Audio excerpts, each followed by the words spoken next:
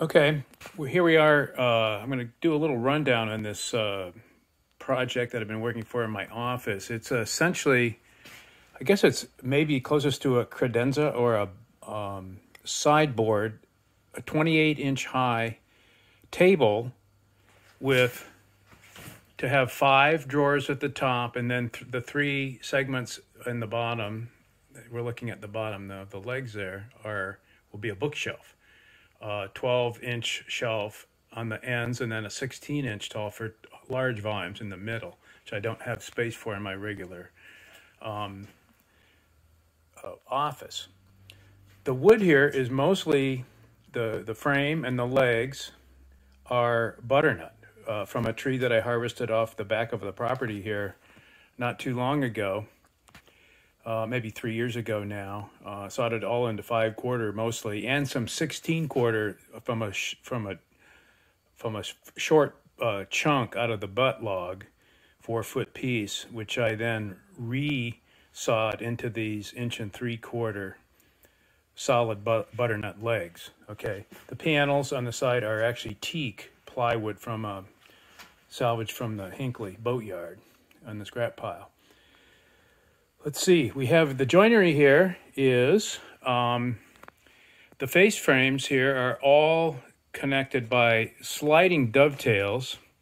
You can see here, made with a 2-part router jig. I use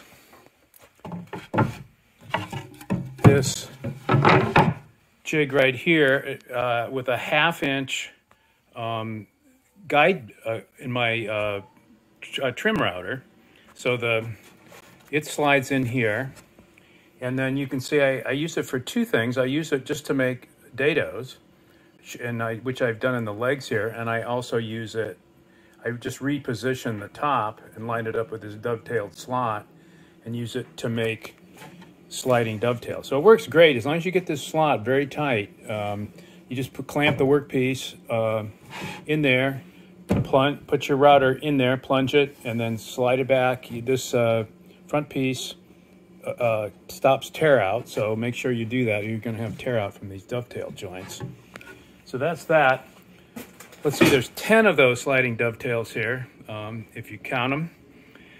We also have traditional mortise and tenon in the side panels and the rear, which is a full rear paneled back, which I cut on the Shopsmith horizontal mortising tool, the slot mortiser, which I'll show in a separate video. Let's see, there's 22 of those mortise and tenons. The tenons I just cut on the table saw the cheeks and routed away the waist with a flat bit, so I get a nice flat tenon. There is a couple of dados in the rear here. If you look at the web frames, it's dadoed in the rear. The bottom shelf, the bookshelf, is actually 3/4-inch wide ash, 2 boards I glued together. That's glued to the front in a slight rabbet in the front frame panel here. And then in the back, it's dadoed into the back bottom rail. Not glued there, so this thing can move front and back. It's finished on both sides, of course, and will be able to move, fastened just in the front. The back movement should be invisible. The web frames here, let's see, there's 16 pieces of the web frames. There's a lot of moving parts in this seemingly small construction. Those are all made out of 3/4-inch hard maple. Just these ones here are recessed because they're going to be 2 drawers here, where the fronts will be essentially flush with each other. There'll be no horizontal rail panel as there will be here. So we'll have 2 drawers here, 1 here, and then 2 more over here, butting on this maple, which will be invisible for the viewer in the front. Those will be all, I haven't made them yet. Those will be hand-cut half-blind dovetails in birdseye maple fronts. The top is also going to be birdseye maple. Let's go over here and look at this in the shop. It's got a coat of finish on both sides now. Just started this. It's beautiful wood, one just obviously my favorite if you follow anything I do. This will get several more coats before I'll actually attach it, so it's easier to do, and again, finished well thoroughly on both sides so it stays nice and flat. Okay, enough for now. A little bit more about the joinery of this piece. You see you have these top horizontal rails coming into the legs.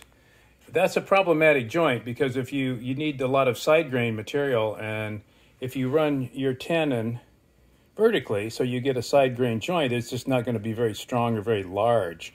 So the best way to do this, I don't know if you can see this, is with a dovetail, essentially.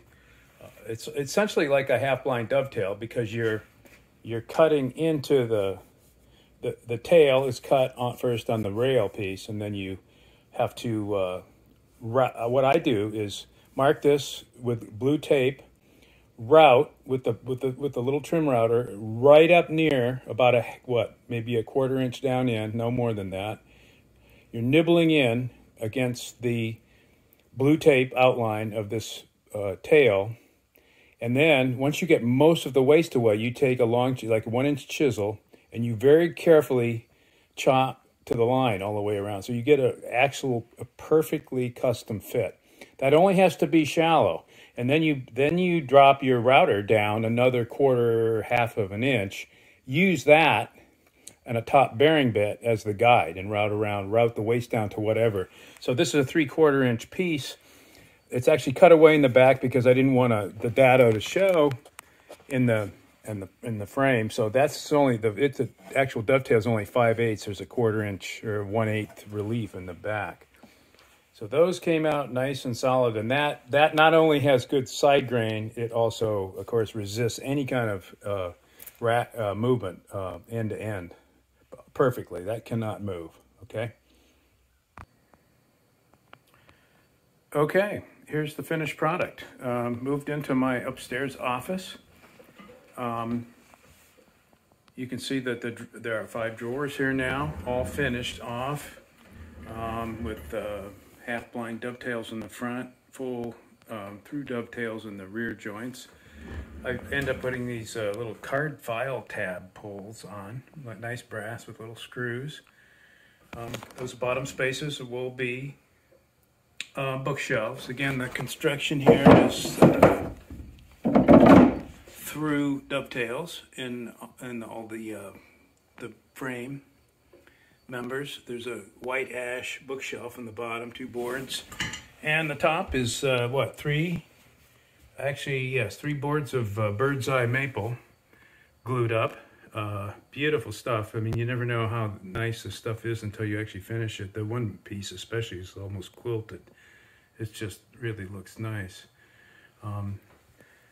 The sides, of course, are more butternut. The legs butternut. The frame panels are butternut. And these plywood panels are actually teak, salvaged from the Hinckley Boatyard. So the idea is that actually use these for papers. They should fit standard file or standard paper sizes, right? There we go. There's our income tax, our Schedule T for a recent timber sale. So that's the idea, to keep some of this clutter off of my nice birdseye desk that I made last year, which is, of course, incredibly functional and very nice, but tends to collect because I do a lot of work up here. So this is the idea, to maybe add. I do have some clutter over here in my bookshelf as well that needs to be organized. So this should hold all of that and help organize things up here in this wonderful workspace, actually. So, okay, we're going to call this a wrap.